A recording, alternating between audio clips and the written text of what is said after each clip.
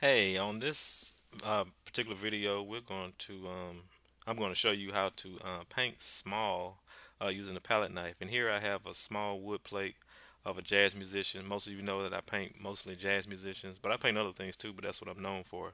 And I'm doing this actually for a gallery. They just emailed me a week ago asking for more of my small pieces, and this is one of my small pieces.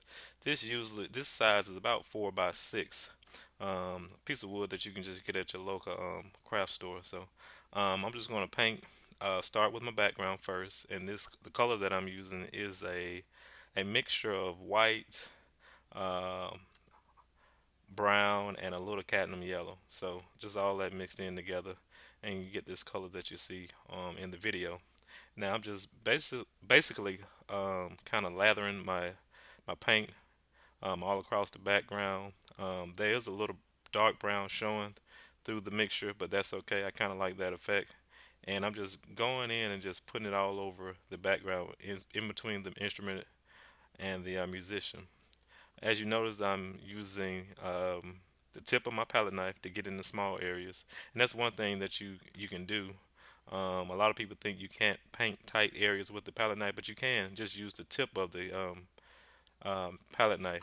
And if you use a medium-sized palette knife, I kind of do not like using a small palette knife because they're just too small and I'm not able to maneuver like I can with that size. This size that I'm using right now is a medium-sized palette knife, um, and I pretty much paint most of my paintings from this size all the way up to maybe um, 24 by 36 maybe. Probably not that high, but just maybe a little bit lower size canvas with that medium sized palette knife. So I like that size. I use the bigger palette knife when I paint larger paintings.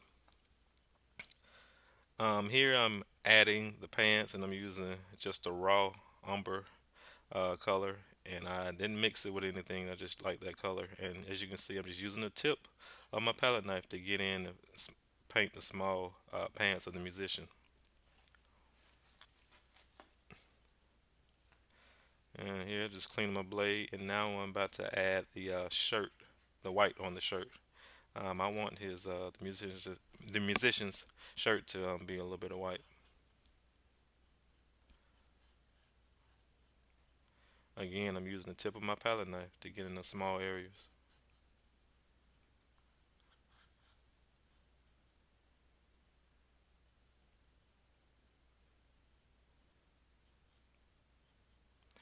And it's leaving some nice texture too, as you can see. And I'm pretty much just filling it in. And I go back in to outline his arm um, with the black.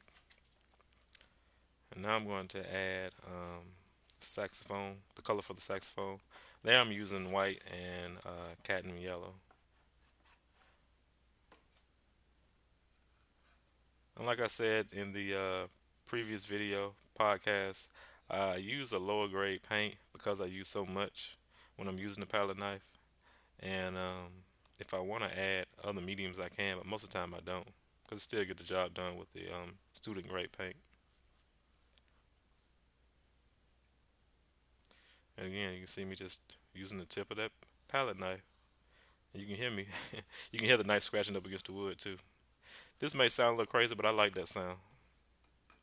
I don't know why. It might sound a little crazy, but it turns me on.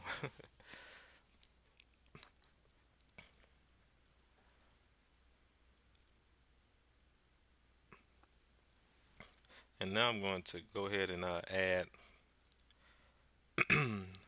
my color for my face. The picture is kind of out of focus, but you can kind of see the color I'm using, the light red oxide. And I like to use this color because it's a neutral color for the skin tone. And there I'm just pretty much just started from light to dark on his head. As you can see, just a little bit. The left side of the head is light, and it gradually um, gets darker over to the right. Since we read left to right, since we do a lot of things in our everyday life left to right, when I'm painting something and I want to show value without, if I'm not looking at anything from real life, I usually paint left to right when I'm showing value in a certain object. So that's what I did with this head too, from light to dark. Starts from left to right. And as you can see, the form is coming.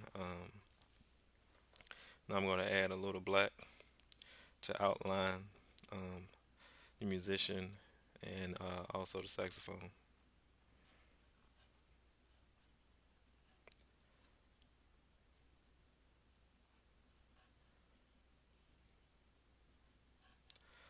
Now, when I'm painting something like maybe a still life or a landscape, I usually don't use black, but I only use black for my jazz musicians. Kind of go for a different look.